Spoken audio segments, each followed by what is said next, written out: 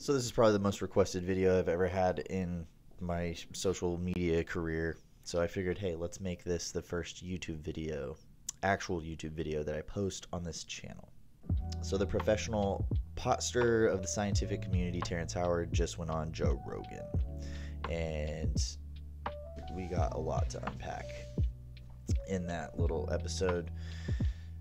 So Terrence is trying to do many things, including revolutionize nearly every industry on the planet, but what he's primarily trying to do is unify all fields of study, which has pretty much been the goal of every scientist in existence. So can he do it?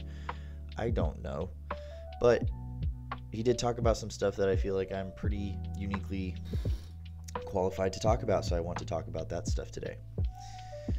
Now, if you follow me on my short form platforms, you know I've touched on a few things that he's talked about, but I would like to take this opportunity to go a little bit deeper, especially on the Flower of Life, sacred geometry stuff, because I just wrote a book about it, and I will be referencing that. So if you want to check that out, I will link that here.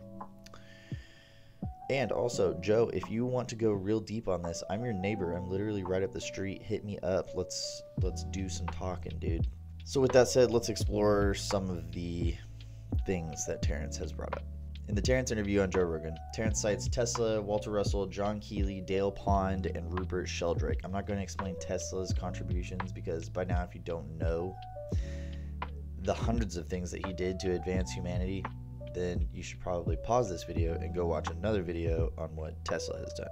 Walter Russell was an accomplished painter, sculptor, co-op community developer, motivational speaker, and he worked in IBM for 12 years.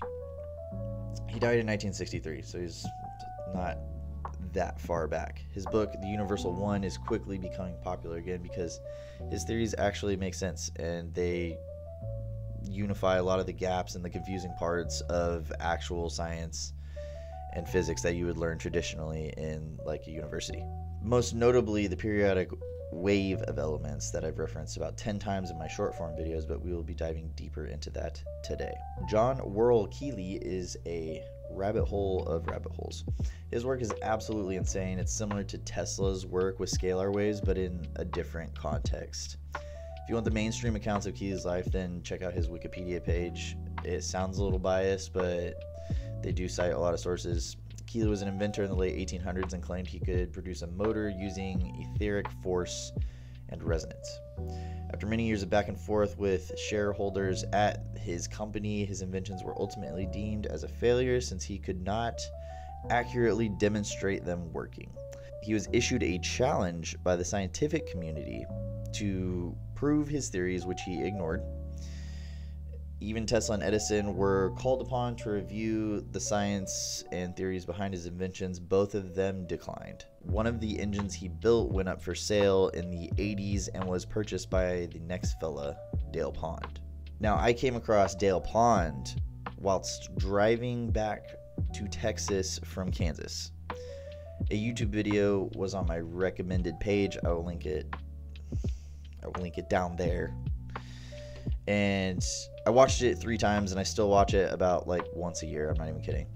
Dale Pond got a hold of one of these Keeley motors and tried to reverse engineer it, even claiming he put it in a bathtub of water and it started to work. There was nothing in the bathtub, it was just full of water and it started to work. Not to the extent that Keeley said, but you can just watch the video and he'll explain that.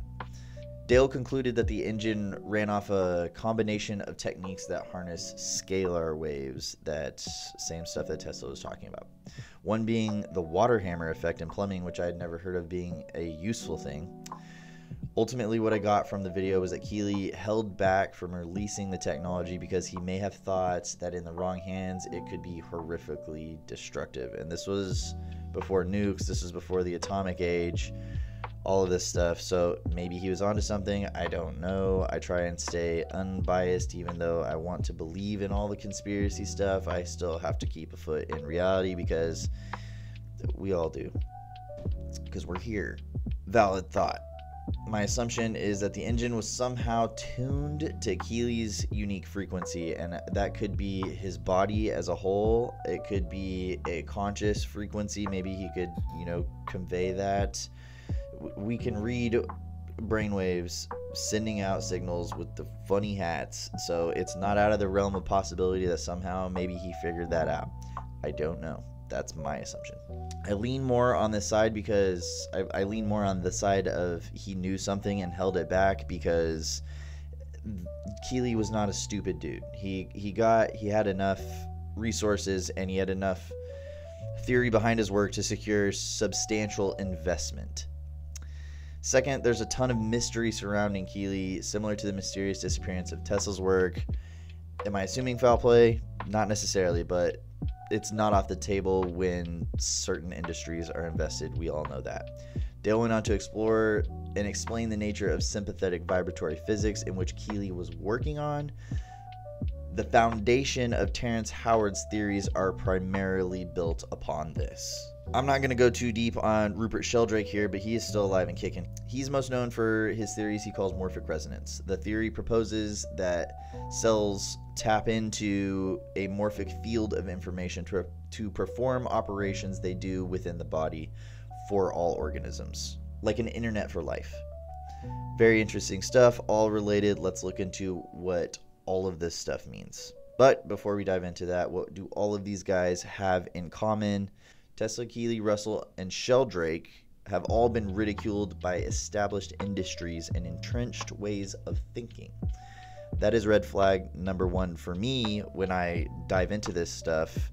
And I assume that most people would be turned away, but I go deeper into that stuff because I think that while there may be some weird stuff in there, there may be some nuggets of truth that I can combine into some form of working theory, and that is all I try and do. So let's go deep into what they're talking about. Let's start with the periodic wave of elements. So we have the difficult table of elements, and we have the easy table of elements. If you watched the Rogan episode with Terrence Howard, we're going to talk about this periodic wave of elements pioneered by Walter Russell. Now, he claims every element is just resonating at different frequency, and our senses perceive that element in specific ways. This makes sense. Why? Because everything from gravity, infrasonic or seismic, radio, acoustic, ultrasonic, microwave, infrared, visible, ultraviolet, X-ray, gamma, it's all a spectrum. The whole thing is a spectrum of energy. That's what everyone means when you hear the cliche, everything is vibration, whatever.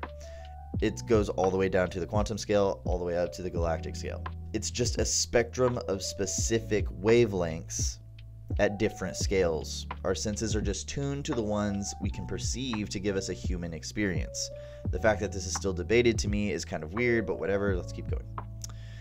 Periodic wave of elements shows how, just like in the visible or acoustic spectrum, the frequency determines the tone of the wave. In music, this would be the tonal quality that you hear.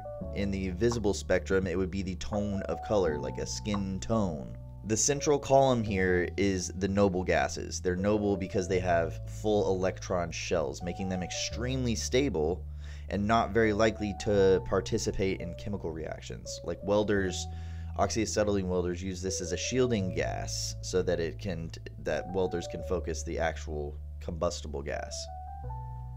That's when you adjust the nozzle on those welding tips, so you can adjust the flame. Charging and discharging systems deal with electrons just like the battery in your phone does. A fundamental piece of this puzzle, like electrons act like a particle and a wave. This has been a conundrum in quantum science for decades and decades and decades now. In a confined space like a galaxy or a solar system or even a petri dish of water, things that resonate together love being together, just like music festivals.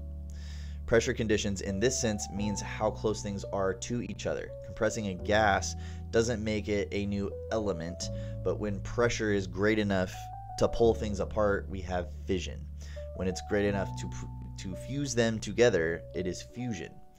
The pressure is directly related to density, and we'll cover that in a bit. So I'm going to bring this table up because I need to explain some things on the table too. This will be an exclusively YouTube piece of content here.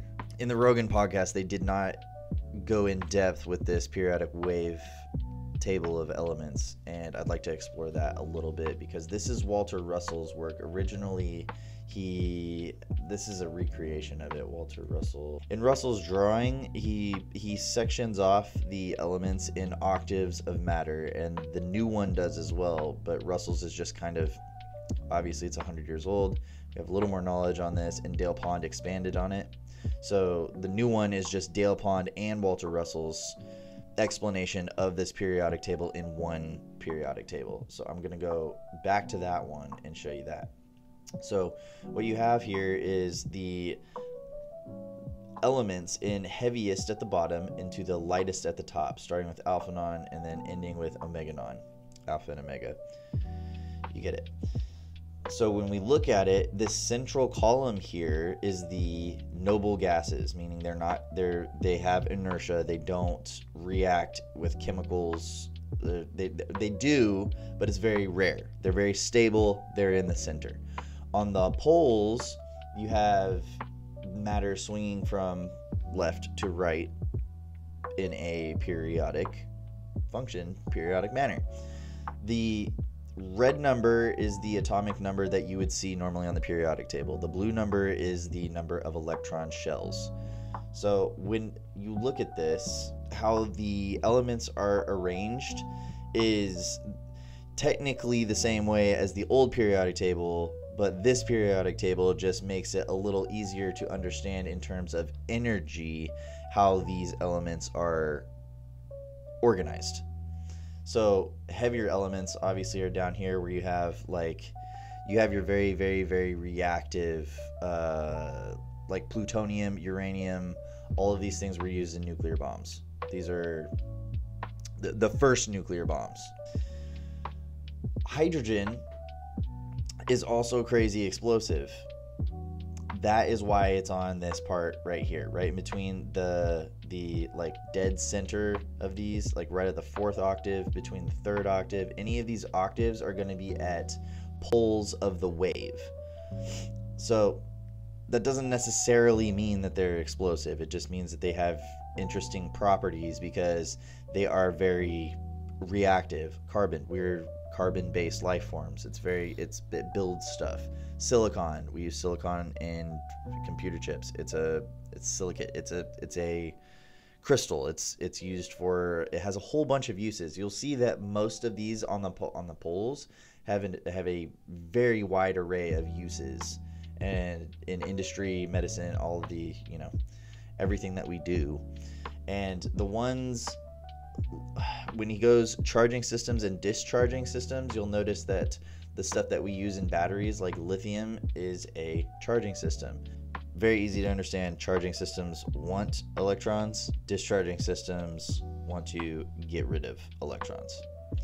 So it's the same thing. We're not changing physics here. We're just changing the way that matter is looked at. We're changing the way that we understand it in the sense of where science is going versus where it was before. Where it was before is we break down all the elements, we break down everything that we know about the natural world, and we categorize it and we study its properties so that we know it better, which is very useful. But we need to know how they all relate to each other, and this periodic table shows that a lot better than the old periodic table.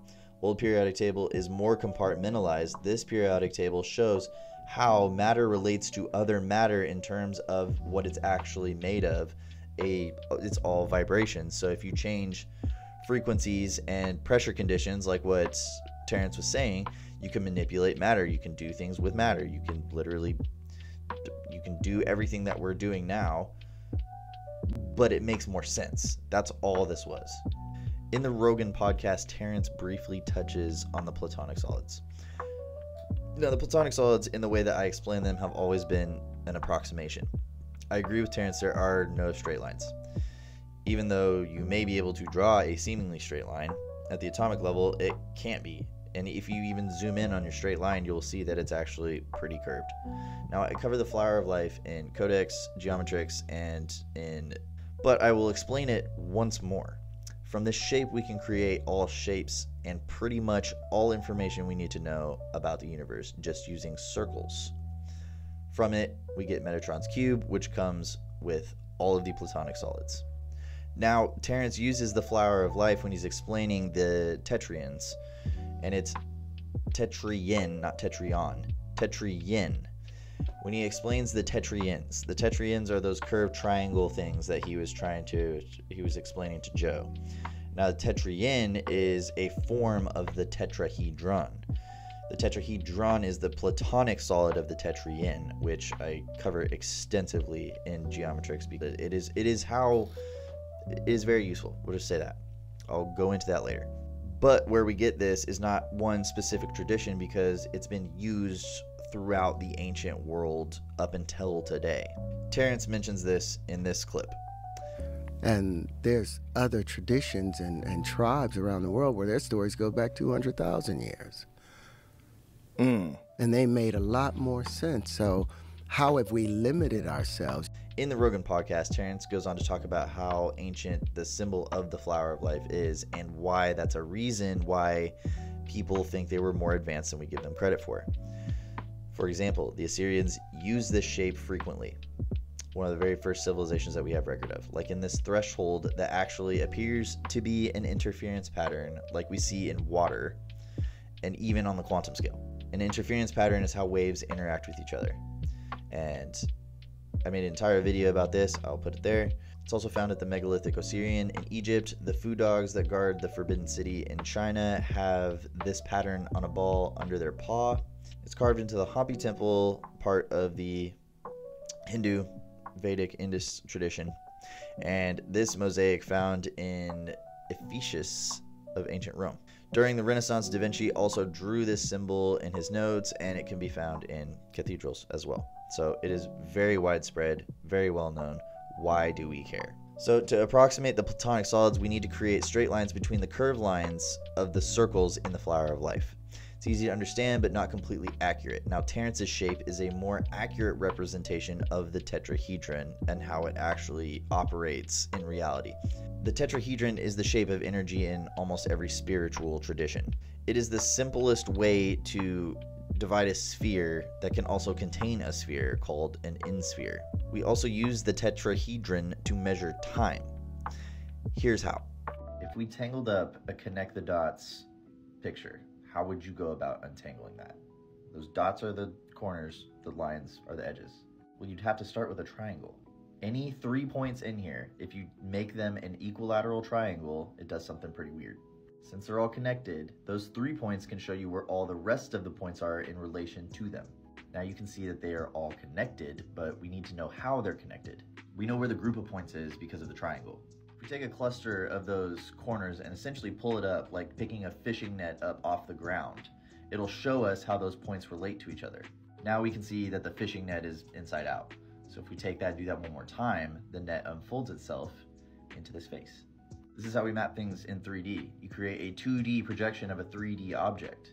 This technique is how maps are made, and it's how your phone works. You can map changes in terrain because you have depth, or you can map an entire 3D object just by using triangles. When you overlay a 2D image, you have Google Maps. We saw how perspective works in the last video, but the real hero here is the tetrahedron.